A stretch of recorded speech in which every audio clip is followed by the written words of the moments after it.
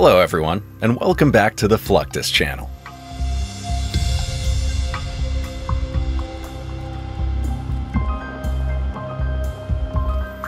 The US Navy has evolved significantly considering its modern fleet of vessels and combat machinery. It has intensely invested and designed powerful destroyer ships to combat the threats of today, as well as those of the coming decades.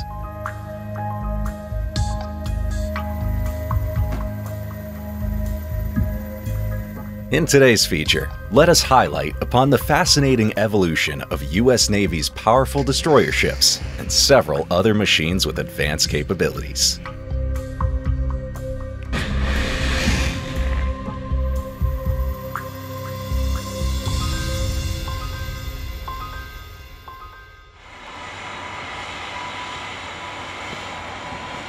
The USS Zumwalt, the newest ship in the US Navy, is the largest and most sophisticated guided missile destroyer ever built.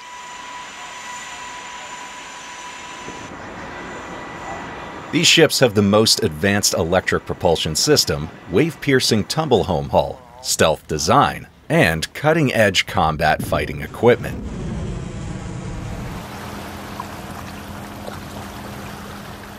By drastically reducing radar cross-section and acoustic output, the composite superstructure makes the ship more difficult for at-sea adversaries to identify. The initial program by the US Navy launched in 1994, projected 32 ships costing about $1.3 billion each.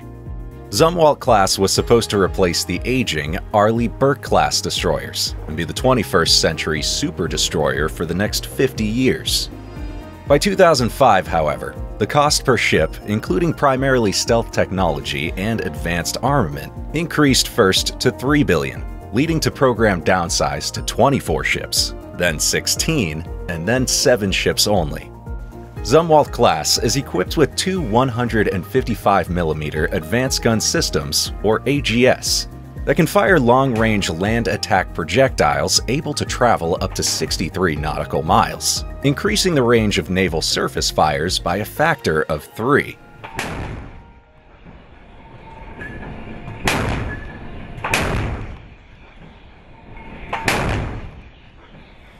In addition, the ship has peripheral vertical launch systems that can launch vertical launch anti-submarine missiles, Tomahawk land attack missiles, and evolved Sea Sparrow missiles.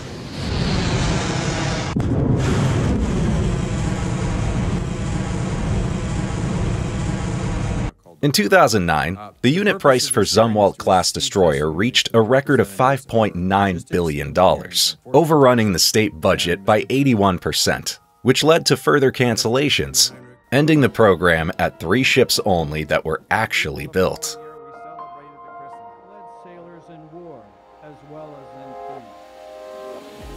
The 600-foot ship accommodates up to 175 crew members, who experience a sturdy life while at sea. They live in compact accommodation modules and spend most of their time in the day-to-day operations of the vessel. Additionally, the crew of the USS Zumwalt have a dedicated cafeteria, serving freshly prepared meals every day.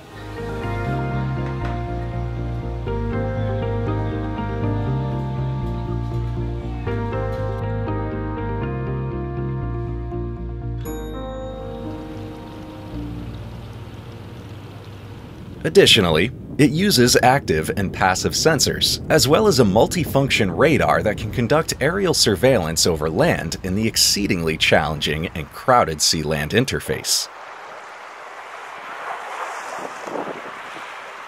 The Zumwalt class has a flight deck that is 93% bigger than that of an Arleigh Burke-class destroyer, and is 610 feet long and 80.7 feet wide, with a top speed of 33.5 knots.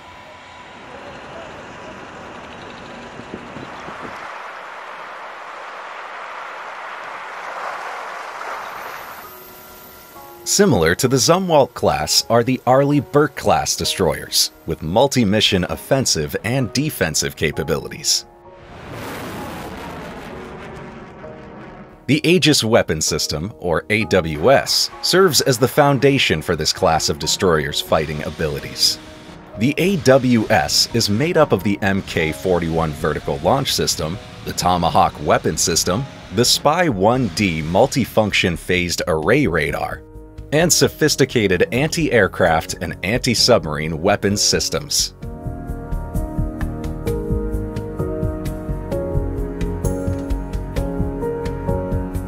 There is no need to load or target a launcher from above the deck, because the Mk-41 fires directly upwards from cells underneath the ship's deck.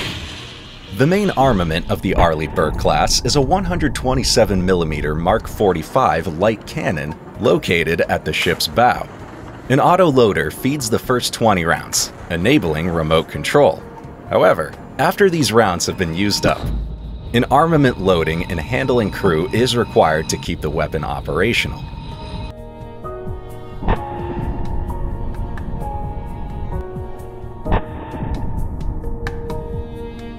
These developments make it possible for the Arleigh Burke class to dominate at sea. The Arleigh Burke class uses gas turbine power and all-steel construction to glide smoothly at speeds of over 30 knots in open waters.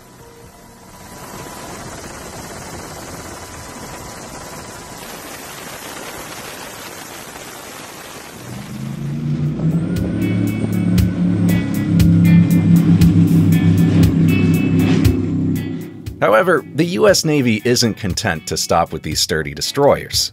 They go above and above to create and manage unmanned surface vessels, or USVs, which are sea vessels without an onboard crew and utilize varying degrees of autonomy when operating among the waves.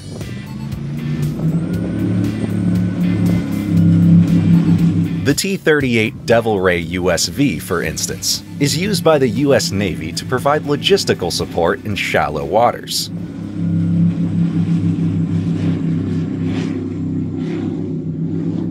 The T-38 USV has a burst speed of 80 knots, a cruise speed of 25 knots, a weight of roughly 3.25 US tons, and a payload capacity of up to 2.25 tons.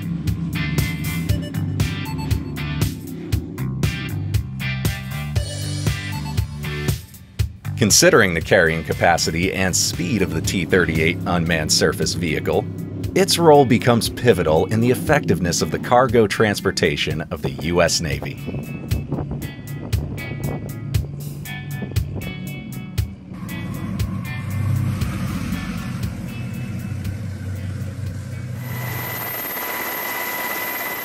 In addition to the T-38, the US Navy also runs the Ranger and Nomad, which are two large unmanned surface ships formerly used for commercial transportation at sea.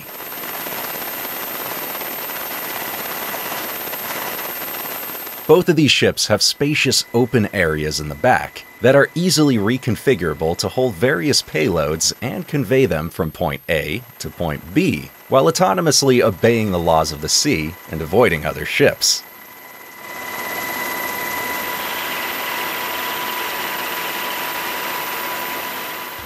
For instance, the Navy employed the USV Ranger on September 3, 2021 to launch a consignment of containerized SM-6 rockets for tests. The US Navy also intends to eventually integrate other current unmanned platforms into the system of unmanned surface vessels, such as the MQ-8 Fire Scout and MQ-25A Stingray aerial tanker drone, in order to control its expanding fleet of autonomous vessels.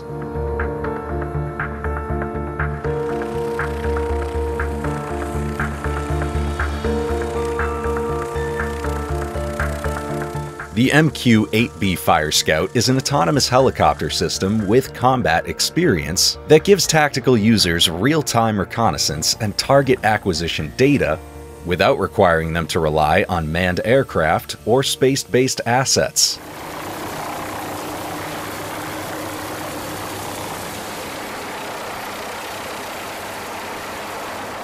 The US Navy currently has two Fire Scout versions. The MQ-8B Fire Scout is one of the two and has flown more than 16,600 hours over 6,200 sorties. All right, Plaza, I'm good with it up here. The Navy has integrated a multi-mode maritime radar on MQ-8B and tested an onboard weapons capability using the Advanced Precision Kill Weapon System. The MQ-8B Fire Scout has also proven its capacity to fly in close proximity to other piloted aircraft while at sea.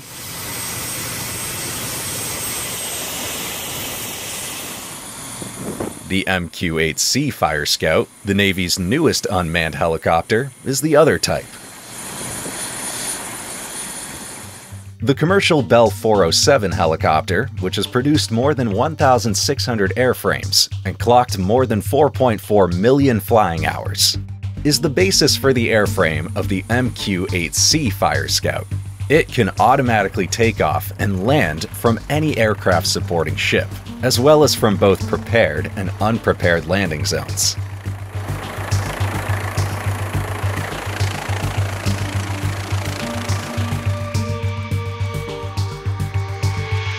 Another autonomous system that the U.S. defense possesses is the MQ-25 Stingray aerial tanker drone, which is the first operational carrier-based unmanned aircraft in the world.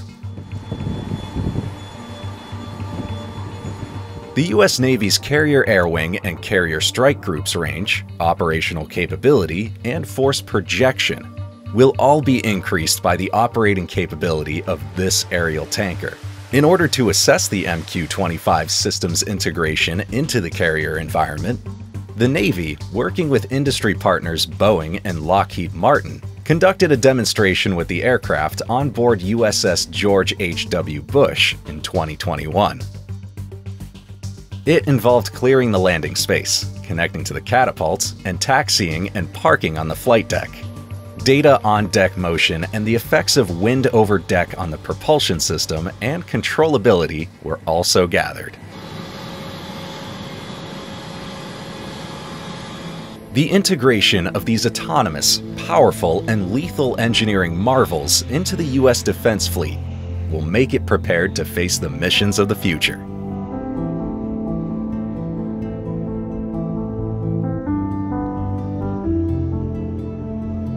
That's the end of this video.